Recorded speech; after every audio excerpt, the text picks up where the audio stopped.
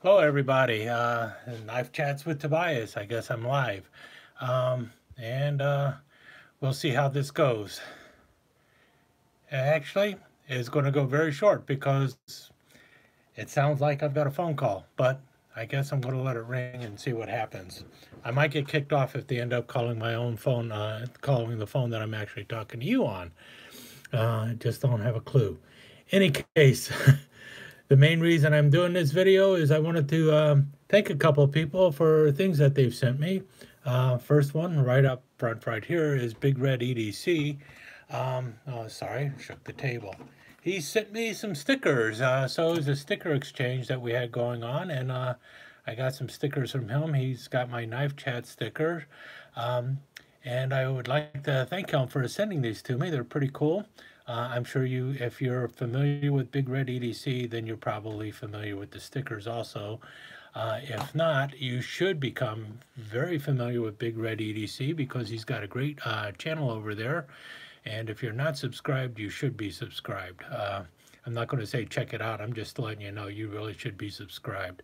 He's got a really great channel over there.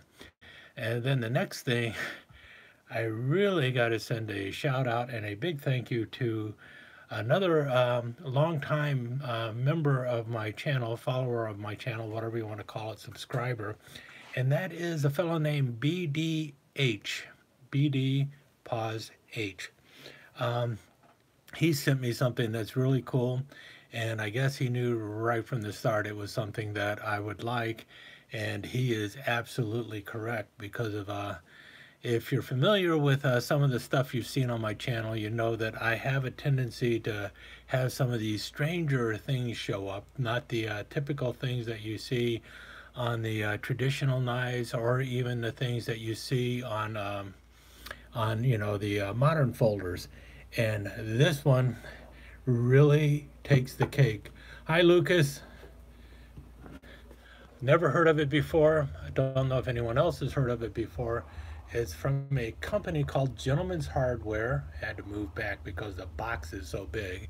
This is their number 175. It is the everything but the kitchen sink kitchen multi-tool. And you can see from the box there's quite a bit of stuff going on. And thought I'd bring this out too and just show it to you. This is what's in the box.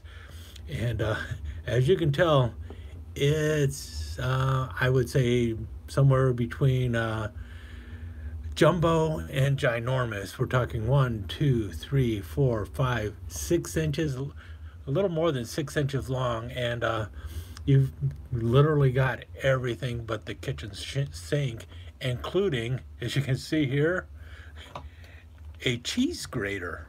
Who would ever think of putting a cheese grater on a knife? But that's what it is. I guess you could use it to grate other things. I've already decided that this little piece of plastic that they have covering it is not going to be enough. I will definitely have to find something a little bit better to cover that up, because I'm going to probably make a little leather pouch to cover it up so that when it's folded up, I don't happen to grate my skin with it. Everyone talks about hobo knives and the spoon on them being too small. You cannot say that about this spoon. We're talking just the length from the handle. 1, 2, 3, 4, 5 inches long. The bowl of that spoon is 2 inches. We're talking about a true tablespoon here. I mean, we're talking big. And look at how far, you can actually go and stir stuff with that when you're out there camping. And you want a big fork? We got a big fork. And the cool thing is once I get this fork out, the next thing happens. So you see the fork on there. It's just a 2-tine fork.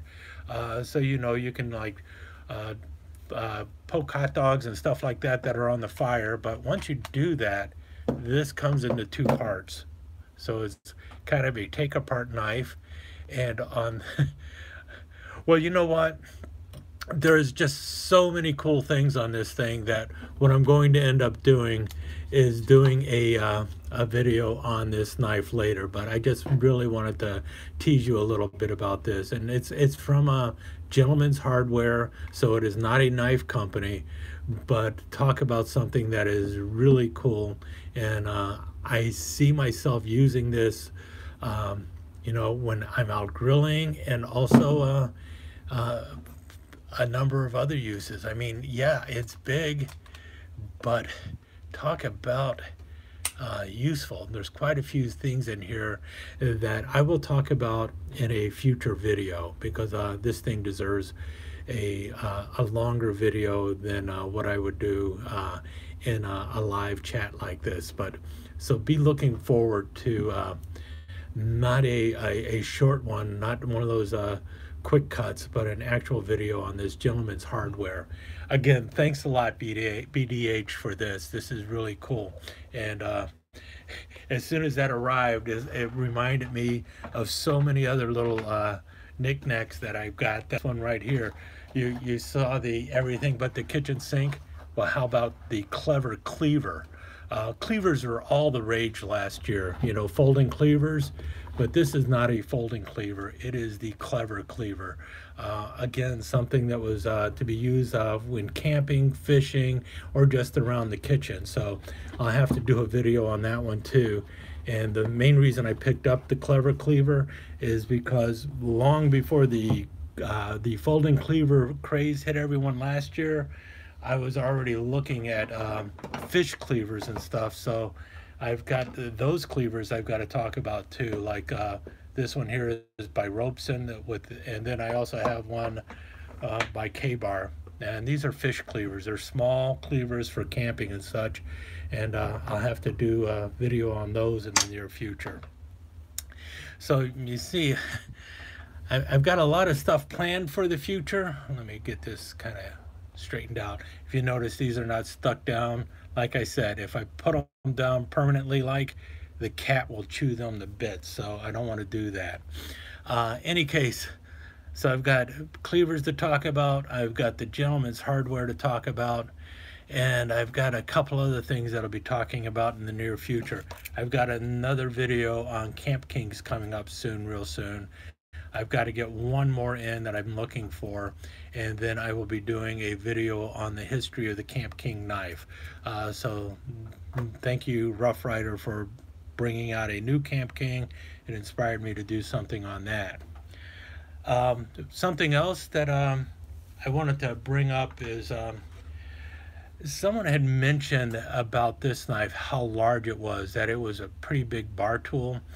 And that is true. I mean, we're talking about a knife that, as you see, is 1, 2, 3, about 5 inches long. And they said it's pretty long for a bar knife or a picnic knife. And that might be the case, but if you notice here, the Opinel, this is also their picnic knife, and it's just as long. And I think this is an Opinel, so it's a number 10 Opinel. So there you go. Going good, Josh. Thanks for dropping by. So, you know, if you're talking about size, yeah, it is kind of large, but it's no larger than the Opinel. It is definitely heavier than the Opinel. And also, here is just a regular bartender's tool. Well, if you consider a fish-shaped bartender's tool a regular bartender's tool, but it is also 5 inches long. So if you want something that's going to easily open up a champagne bottle or so, something that's about 5 inches long is going to work a whole lot better than your typical 91 millimeter bartender tool, or 91 millimeter Swiss Army knife with a corkscrew on the back. And speaking of which, if you're trying to open a bottle of wine, do you want to use a knife with a corkscrew like thus, or even better, this one here? Notice the lengths of those two. Or do you want to try and do it with this knife, which is a Rough Rider Select Barrel bartender's tool, which is not a bad little knife, but you know, you got a really nice sheep foot blade on there, nice wood handles, and then you've got the those not the best of, but a can opener and a cap lifter on this side. But then you have this corkscrew here, if I can get it out, kind of short compared to these. Which one do you really want to try and put into a wine bottle and pull it out? Because once you get that cork into the wine bottle, that's how much cork you got. You've got about an inch of cork in the wine bottle to pull it out with, versus something like such, where you've got a good 2 inches. This has gone all the way through the cork, and the same thing here. You've got a cork that is going to make it all the way through in order to get into there and pull out the bottle or pull out the wine. So really, when you get down to it, you want a larger tool when you're using it for a waiter's tool. So, and this, we're talking about a serious size blade, so you've got a much more useful blade than you have on the other ones. Just my thoughts on it, and that's why it is as big as it is. Yeah, man, I have got to get something under the table so it'll be level. I'm bouncing it all over the place. Also, here's just a regular waiter's tool, and you notice it's the same length, but obviously much bigger and much stalkier. Otherwise, couple things that you're going to be seeing coming up in the very near future. I'm going to be looking at a couple products by Frost. I realized that recently I have given Frost a bit of a raw deal, and part of it is deservedly so. I mean, Frost could do better with some of its products. It doesn't make, they could do a little bit better on their quality control. But there are some Frost knives that I have that I think I do like, and I do actually enjoy using and carrying. And so I'm going to be talking about some of those in the future. And one of them is actually I just picked this one up. I'll be talking about it in the near future. Another one of the Choctaws, but this time it's their 3 3/4 inch Choctaw. And I'm going to compare that to probably my Dragonfly 2 as well as the larger Choctaw, and give you my thoughts on the two knives. You know, is this going to be a better knife than the larger Choctaw? We'll see, because I've actually got to do something with both of them first. Another thing that I want to talk about are the copperhead knives that they're kind of small. They're not big copperheads. They're 3 1/4 inches long. That Jim Frost came out with, that are kind of interesting and really not too bad when you get right down to it. So a couple good things I'm going to have to say about Frost, and you know, and let's face it, if someone is doing something good, you should say they're doing something good, and if they're doing something that they could do better, it doesn't really hurt to call them out on that either. Something else now, if I can find this, it's in one of these knives. I know it's in one of them. I think it's in one of them. Oh, I should show you. These are some little Japanese camp style knives that I have, but this one is very much like the really large Japanese knives. I don't think it has the blade on it that I want, though. Oh yeah, it does. This is the one. I think it is. Yeah, this. I had been wondering and wondering and wondering just what these things were for. You know, I thought it was some kind of strange fork or something, and I guess it is a kind of fork, but I was amazed. I was looking at what is it, Levine's books on knives and stuff, and he actually talked about this kind of fork-like instrument on these knives, and it was actually used.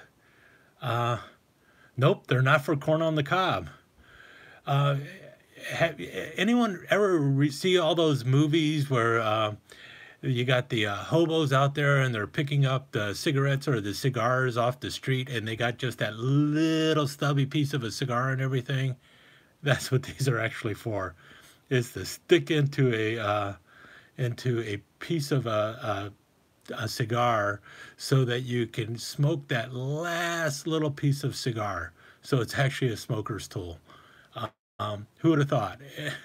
Um, it was the last thing that would have come to my mind, but apparently they used to be pretty popular to put on a knife, and I guess when you think of Depression era and stuff like that, yeah, it's a big roach clip. That's all this is, a big roach clip. So, so you can stick it on your cigar and get that last couple puffs out of your cigar. Uh, Things you learn when you start reading in books and such. I would have never guessed that in a million years. I guess you can use it for other things, but yeah, if you got an old stogie you want to smoke, there you go. Go out there, find one on the street, and you're set. Nothing like smoking somebody else's cigar. Yeah.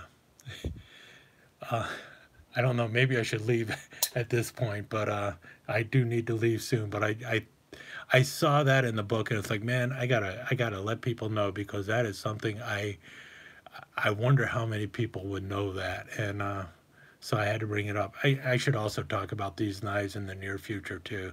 They're kind of cool. They're Japanese-made knives, and they are a type of camp knife, so I'll probably talk about those in the future too.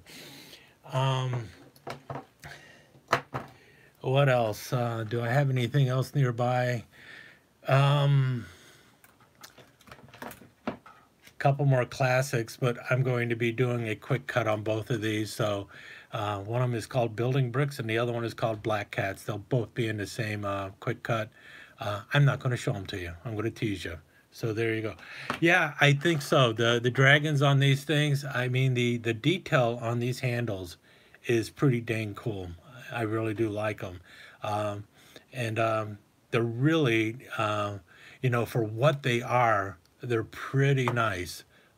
This is what you see on the backside here. I don't know. I believe they're from the 60s or 70s or so.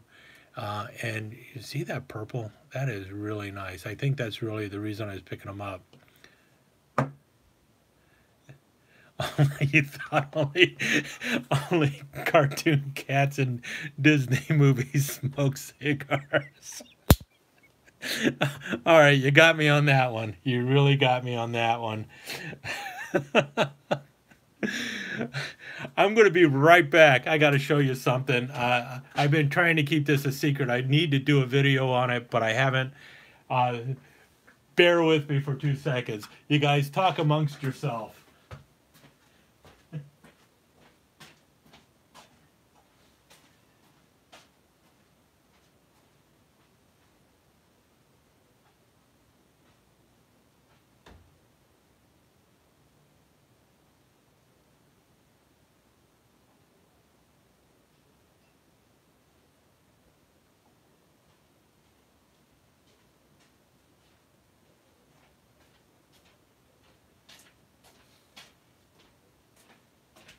They say never walk away, from your audience. When you come back, they'll all be gone.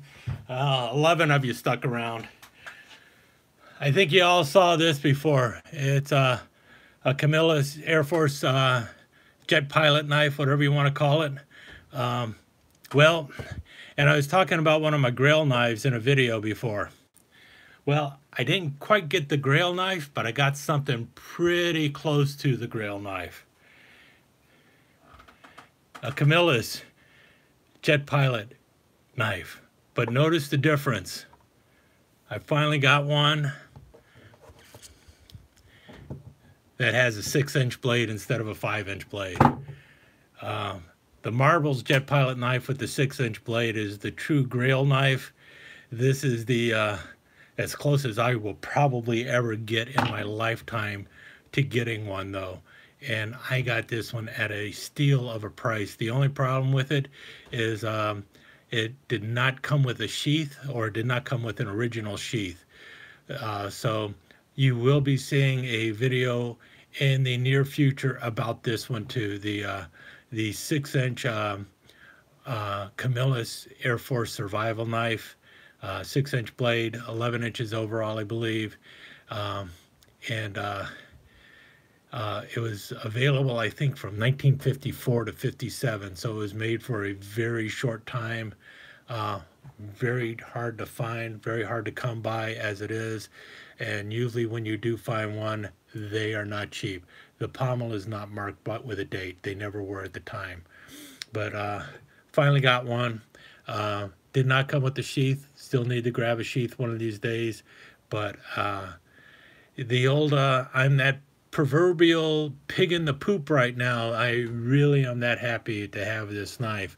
I've had it for almost 6 to 8 weeks now. I had it since before Christmas, matter of fact, so I've had it for a while, and I just haven't gotten around to doing a video on it. So now that I've said it here, I need to get off my butt and get this video of my 6-inch jet pilot knife up too. I don't know what else I could really talk about tonight, other than once again say thanks to BDH for my everything but the kitchen sink multi-tool, which is going to be a fun time. And also another thank you to BigRedEDC for the sticker. By the way, I have ordered new stickers. They're going to be different than the green one that I have here. Like I said, I made 50 of these. I'm almost out of them. The only way a person is going to get one of these now is if they win a contest or something. I will be running a contest, a giveaway pretty soon. And so the winner will get one of those stickers, probably along with one of the new stickers. And I think I might have to start doing more sticker swaps instead of just giving out the stickers, because well, I don't know. I don't mind giving them away either. As long as you're watching my channel, I do actually like the fact that you would actually write, yeah, new stickers. It's going to be pretty cool too. I like this one. I might reorder it sometime in the future. I wasn't thinking of doing it again, but I made a new one, and I think it fits the channel a little bit better than this one. So you'll be seeing those soon, and it'll be, I think a lot of people will like it, especially anyone who's entering into a giveaway.